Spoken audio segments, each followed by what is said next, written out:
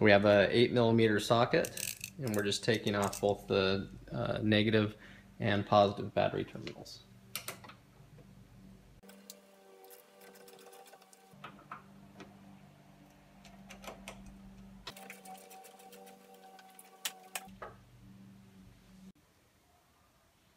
Okay, so next we'll lift the car into the air. It's actually better to do it on the driver's side, but the way that I have everything set up, I'll just do it from here. But I like to lift on the subframe connector, since this car has those. And then just make sure that the jack is also there to help support it. We're going to add our big 3 wiring kit. So this is optional. This is if you have more than a 200 amp alternator. Ours is a 240 amp, so definitely meets the criteria. But basically what it's doing is we're going to run a bigger power wire, and we're just going to follow the same path as the regular power wire here. And so we're going to run a bigger power wire that goes from the battery down to the alternator. Then we're going to run bigger grounds, and the bigger grounds, you're going to do one that goes from the engine to the chassis. And that's down there by the oil filter. I'll show you that. We'll probably end up taking the oil filter off in order to get to that better. And then there's another ground that goes from here, and it follows all the way down the same path as the alternator wire, but then it attaches from here to the chassis. Okay, so then our main ground wire that's coming off the battery, you follow the harness all the way down here. It kind of branches when it gets to the oil pan. So we're going to go to the driver's side, and you'll see it mounts to the motor mount bolt, which is, there it is. Let's see if I can get an angle. There it is. Okay, so that's where we're going to be putting our main one that comes off the battery. It's going to be motor mount bolt. Once again, that just comes back along here and goes back up to the battery. So I'm under the car right now on the driver's side, and I'm looking at the motor mount, and I'm also looking at where the ground attaches. So if you see this bolt here, it's kind of inaccessible. That's where one of the ground wires attaches. So if you follow the motor mount back to where it attaches on the back side, it's the same thing, but it's back here, and it's a lot more accessible. So that's actually where I'm going to run one of my ground wires for my big 3 kit. So we can leave the other one in place, and then I'm going to run the ground wire that goes to the battery. It's going to go from this motor mount here, that bolt, up around the steering column, and then back up there towards the negative battery terminal on the battery. So I'm going to take a 13mm socket, and I'm going to take off this motor mount bolt here, and that's where I'm going to do the ground. Okay, so I broke that loose. Now I'm just taking it off. Once again, it's the rear motor mount bolt. It's where we're going to be doing our ground that goes from the battery down to the engine block.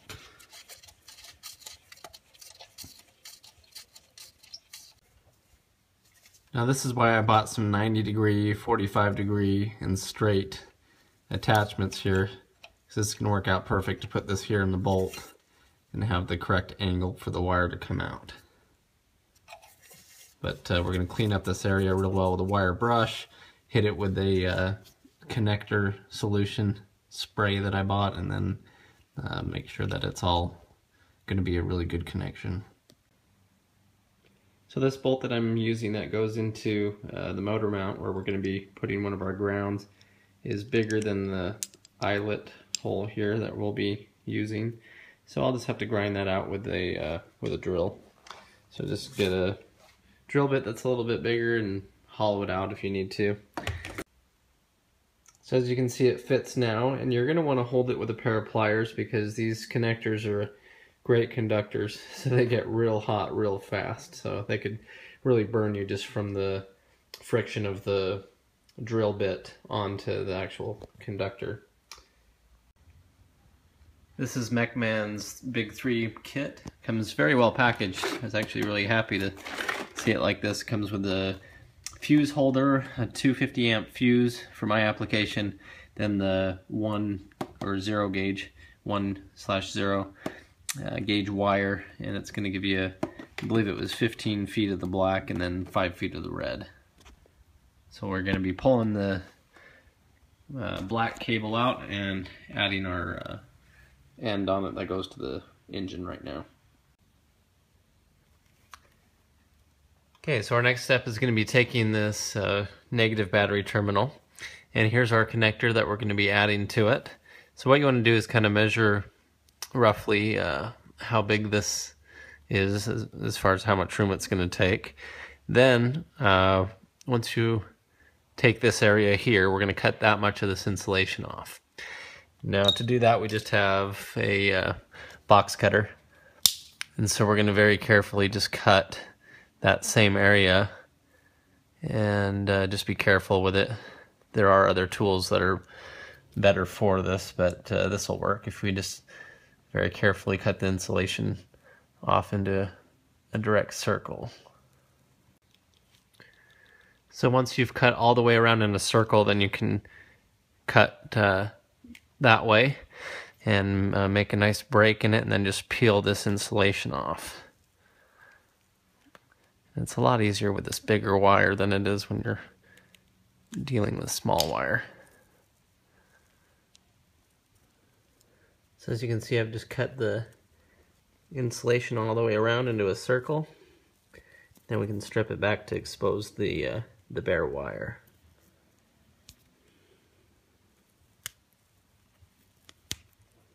Okay, then give it a nice little twist with your fingers just to help get it back. So once you have the insulation off and you've twisted the wire here, we're ready to put the end on. We're actually going to take some of this heat shrink tube that's included in the kit and slide it on first. That way once we make our crimp, we can pull this back over and heat it up, and it'll make it real nice. And now it'll go over the fitting. So you just kind of twist it on as well. A lot of people like to go at an angle like this and then go directly onto it. But as long as all the strands get up in there, that's kind of the main concern.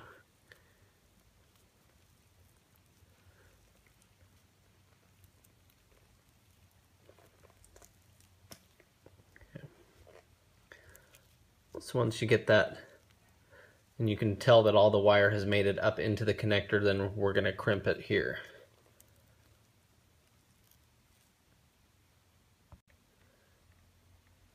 So now with it all on there as good as possible, there's still a few small strands poking out, but anyway, it's crammed in there real good. I'm going to take these big crimpers that I have, and I'm going to put them over this and crimp it tight. And you want to crimp towards the end first so it pushes the wire forward, then do your second crimp towards the top. So once again, crimp down here first, that'll smash the wires forward, then do your second crimp up here.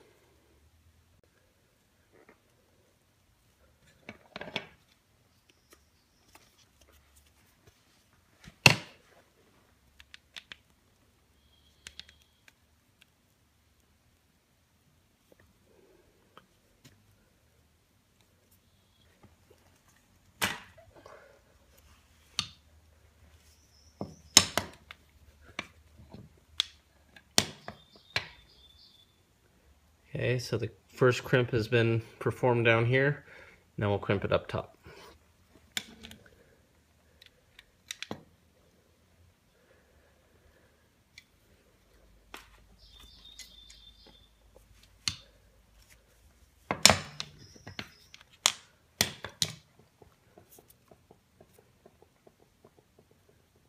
Okay, so that's probably not the prettiest job ever done.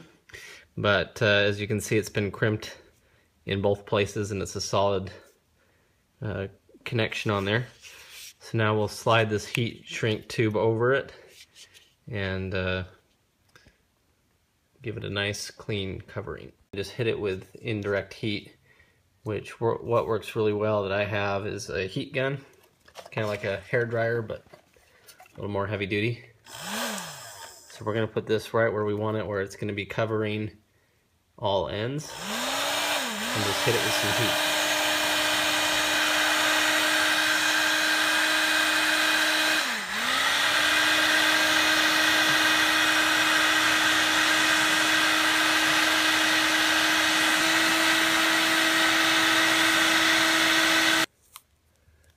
So I've just wrapped some electrical tape around it to give it just a little bit more of a enclosed seal. So there's our end, and so that's how we'll do each of the ends. Okay, so this end, as I kind of mentioned, is I'm going to be running it more towards the rear of the engine here. It's going to drop down and go to that rear motor mount, and then the rest of the wire will come up to here. So we'll go down there and connect it and run it exactly where it needs to go, and then we'll know how much wire we need to cut off towards the top. So from under the car, here's our end that we just made, and as you can see, it's going to go right here onto the motor mount bolt right there where we took it off. However, we're going to first take a wire brush, and we're going to get up in here real well and clean that surface so that it's going to make a good connection.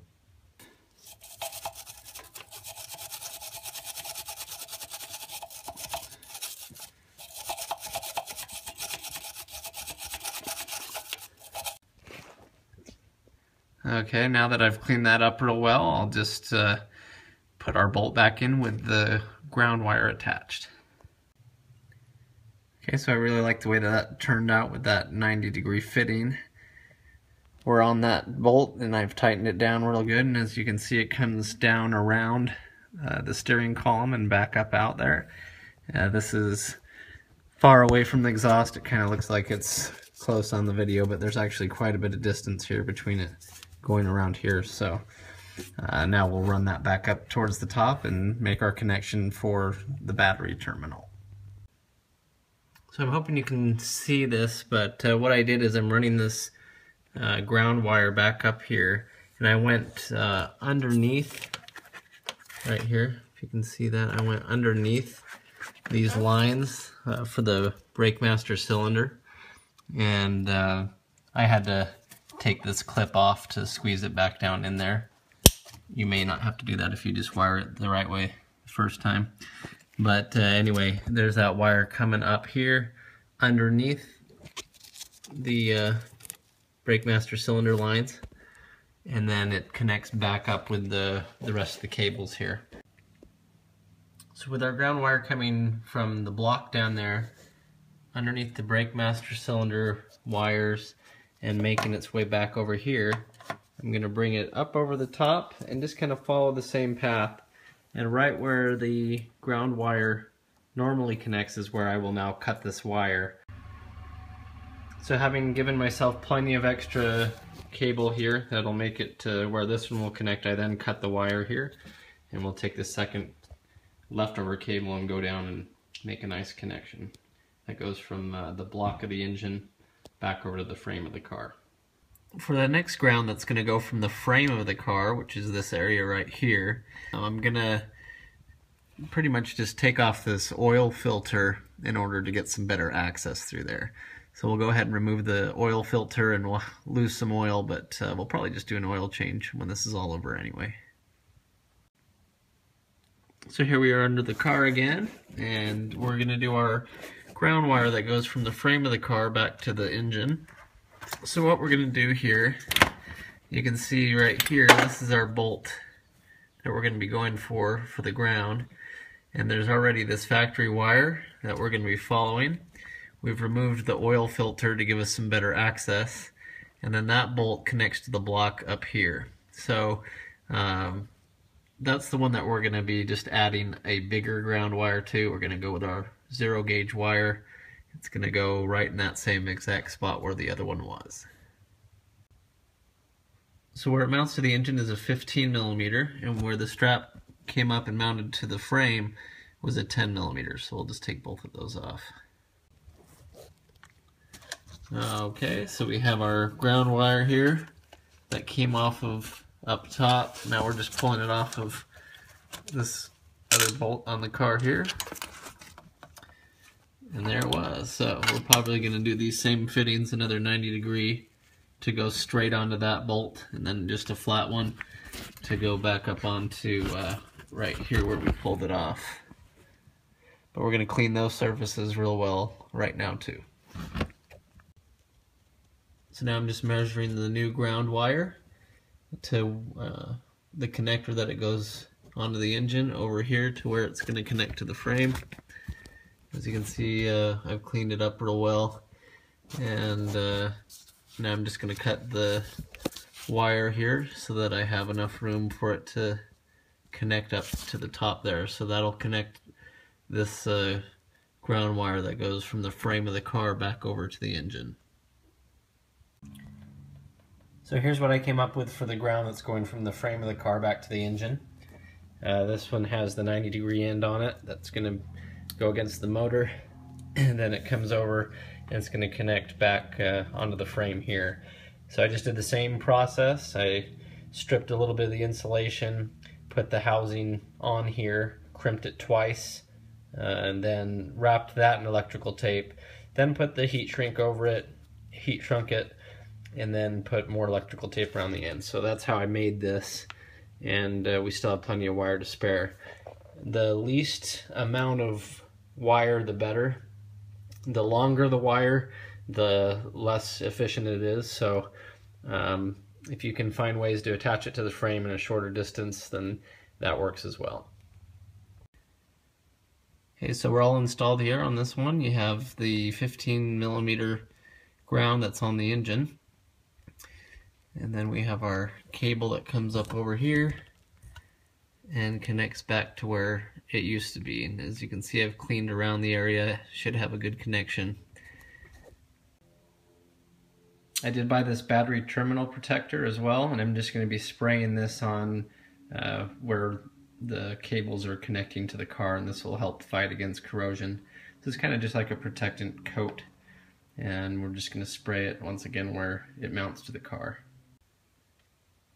So we have the oil filter back in place, and that ground wire, that new ground wire that we just put on, connects there, comes over here.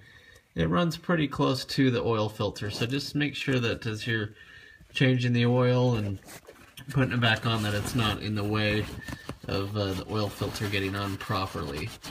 So, since I did take the oil filter off, I just added about almost another quart of oil in there just in case. And once again, I'll probably change the oil soon, but you want to make sure you don't forget about any of the little details like that as you're doing these jobs. So just to show you a difference here, this is the wire that came off of the car as the ground. You can see how small it is compared to this 1 gauge. And it's really important with electricity that if you're upgrading the power side, you want the ground to also be upgraded the same. You got to think of electricity as a, you know, like almost like a river. And if it's smaller on one part than the other, then it's going to overflow and not work right. So you want the same size ground wires to do the power. So now on the power wire, I just dropped it down into the fender to get it close to the where it connects onto the alternator. And I liked this 45-degree angle one. It looked like it was going to do the best job for the angle that it would be leaving and going back up to the battery. So I crimped it twice, as you can see. I'm now going to wrap it in electrical tape and then put some heat shrink on it, and then more electrical tape over the heat shrink. So here's the electrical tape, just to give it a nice clean look. I'm going to take my red heat shrink now, just kind of put it right about there, and then hit it with the heat gun. Get these out of the way.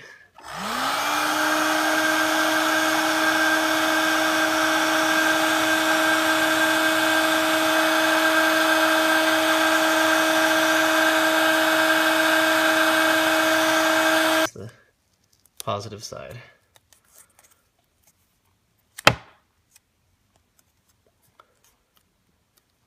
Okay, there's our power end that's going to go onto the alternator.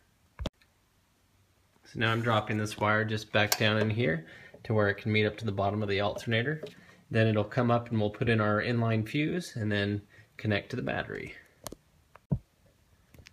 So here's the new power wire as it's coming down, and it goes onto the post on the new alternator right here. And this is where we will also hook up our factory one. It'll just go right on top of it. Now our factory one's just a little too small, so we'll cut a little notch out of it here so that it will also fit over our new terminal post there. Okay, so now we have our new power wire up top coming down, and then we have our old power wire on there as well. And so we'll just get our little nut and then tighten it all down. So now we're all tightened down with the factory wire and our new Big 3 0 gauge one, so we can put this cover up over it. So now the alternator is connected down here by the power wire. So now with the power wire coming up here, I'll loop it around here, and right about here I'm going to cut it and add my inline fuse, and then it'll connect to the battery from there. So here's the inline fuse as it comes. This is actually the fuse right here, and it connects by these two screws. And so what I've done is I've taken my Allen, it's a 4mm, and I've undone the screws on the sides, and so that's where the cable will then just go in, and then we'll tighten it down. So this one there is no crimping, and that's just how these inline fuses work. So as you can see, I inserted that end and then tightened it down. Now I'm going to be doing the other side of the fuse here, and so I've stripped the wire here, and I'm just doing the same thing. I'm just plugging it into this area here, which had a protective plastic piece in it, so make sure you take those out. I'm just going to put it in here and then tighten down this screw on it. So here I've twisted in the other end, and I'm just tightening it down with this Allen. So once I get that good and tight, I'll hit it with a socket wrench just to make sure it's good and snug. Okay, so there we are here. It's all tightened down, so we're just going to put our cover over it and snap it into place. So with our line coming up from the alternator with the inline fuse, now all we'll do is add in these attachments here to go back on with the power, and add one back onto our negative side to go onto the negative terminal. Okay, so we have our power wire coming from the alternator, and we'll just attach it in here. There are better kits you can get that allows all of these to go into their own connector, but for now this will work. But we'll connect this one here. We're going to connect the negative battery terminal to its one over here. Once again, we just crimped the end like we have been doing, and then from here just connect your negative and positive terminals.